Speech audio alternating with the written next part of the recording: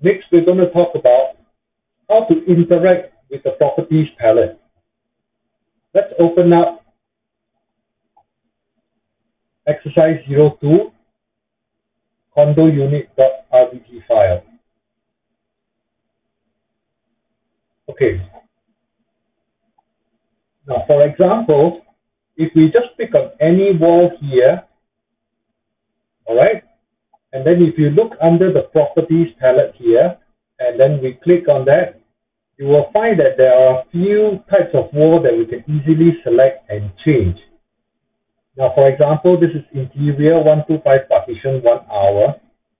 This is, I guess, it's trying to say it's 125 mm thick partition wall, which is 1 hour.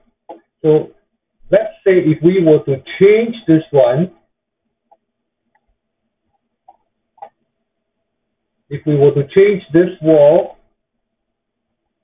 to a 155 mm thick partition 2 hour, you notice that the wall has now become fatter and thicker,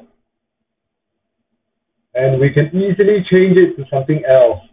Okay, for example, soffit 50 GWB and metal stud here. So this, what makes Revit very powerful is its ease of change in this case. So we can easily make changes to the plans and the drawings without, unlike AutoCAD, having to do a lot of line work, amendments, and so on. Alright, for this part. Next, let's try to see what kind of changes we can make also, alright, using the properties tab. So let's go to south elevation. Let's go to the browser, the project browser on the left, and double click on south. Okay. If we were to zoom in here, we will begin to see there are two types of windows here.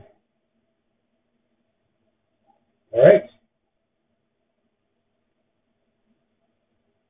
Now, we can make changes to both of them all at once, just by simply selecting the windows.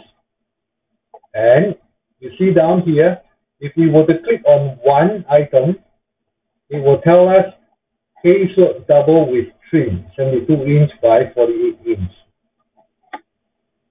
If we select the right one, it will be bay window, 45%, 20 degrees, complex, 84 inches. Now, what we can do is, we can perhaps, let's try selecting both of them. Now, to add on to selection in Revit, we will have to hold the Control key and click on the next item here. And to zoom in, we will roll the middle mouse button upwards. And to zoom out, we will roll the middle mouse button downwards. Alright? And we can perhaps try to change it to a different type. So I would go to the Properties tab and click on the drop-down list here and look for perhaps 24 by 48 inch, this type. Okay, under the fixed category here, 24 by 48. Now notice the moment I've done that, both windows have changed.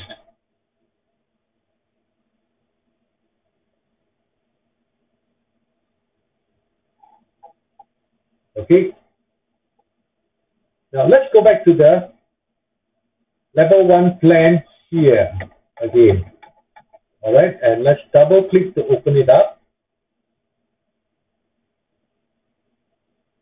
Now, if we can also do multiple selection all at once.